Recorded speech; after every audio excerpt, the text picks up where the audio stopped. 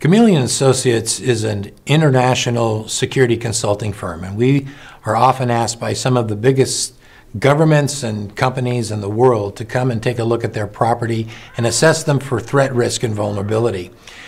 Schools are also one of our major focuses, and La Cañada asked us to come in, look at the elementary schools, look at the high school and the middle school from a bad guy's point of view, if you will. It's something called adversarial-based security, where we come in and instead of saying, well, what's happened here, what hasn't happened here, we actually come in with the eyes of a bad guy and say, I'm planning an attack against this property. How easy is it, or how difficult is it to attack here?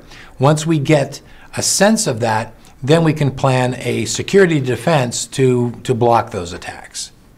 Beyond that, what we do is then we file a report with the district for them to review, and then we continue on helping them with RFPs for different contractors that they might want to hire. We also help with training faculty and staff and security officers that they have in the proactive threat assessment form of security. One of Chameleon's main focuses is the education sector.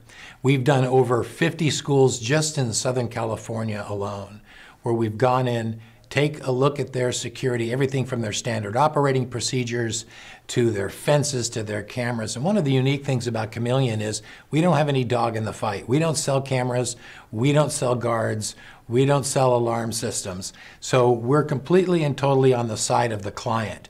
We only tell you what it is that's going to make your school safer. So to that end, we have quite a bit of understanding of what different school cultures are. That's another unique thing that we do is we come in and we will interview parents, we'll interview teachers. We get a great cross-section of the entire community that surrounds a school, or in this case, a school district, so that we come in with recommendations that are organic to the culture of the community. It doesn't do you any good for me to come in and give you an assessment or recommendations that are completely outside of your comfort zone. It has to be something that the community is comfortable with.